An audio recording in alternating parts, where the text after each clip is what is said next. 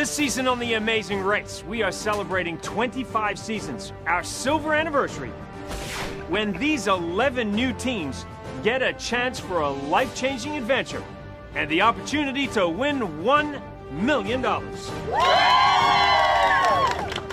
Adam and Bethany, newlyweds from Hawaii. Bethany is famous for having been attacked by a shark and coming back from that experience, losing an arm and still carrying on surfing and being such a strong role model for young women. In fact, there was a film made about her life. Sometimes having one arm, we'll have to be very picky on which roadblocks I do and which roadblocks Adam does. Maybe I'll get really creative. Tim and Allie from New York City.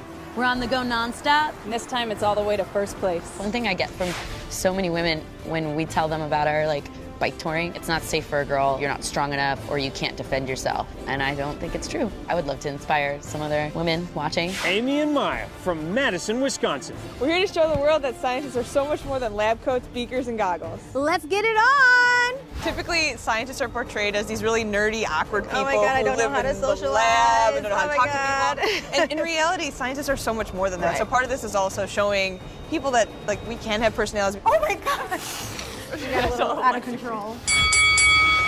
Brooke and Robert. We're professional wrestlers, and how we dominate in the ring. We're gonna dominate on the race!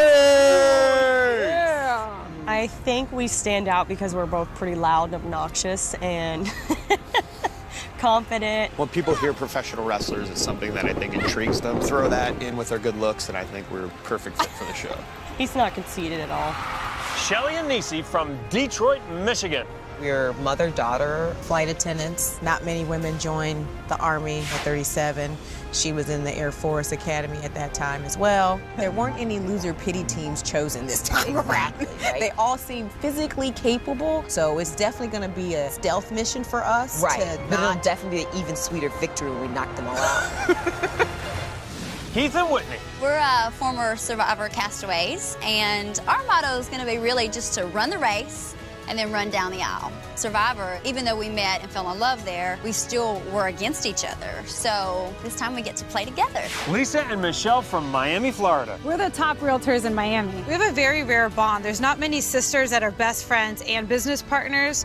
So we're literally together 24/7. It really will translate well to be supportive of each other in the race. Tim and TJ from California. We stand out as a team because we're the same sex, but we're also, I don't know, dating. We're cute, we're young, we're pretty successful for our age. We have our first home, we have 2 dogs. Michael and Scott, Boston proud. We're juggernauts, an unstoppable force.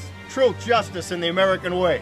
I take nobody lightly. There are some people that maybe have skills that far outweigh us. In the end, things like tenaciousness and resilience win the day. Misty and Jim, dentists from South Carolina. We're the total package. The other teams don't stand a chance. Certainly not in the teeth department. Our biggest risk is that we self-destruct. If we're at odds with each other, we're going to fall apart.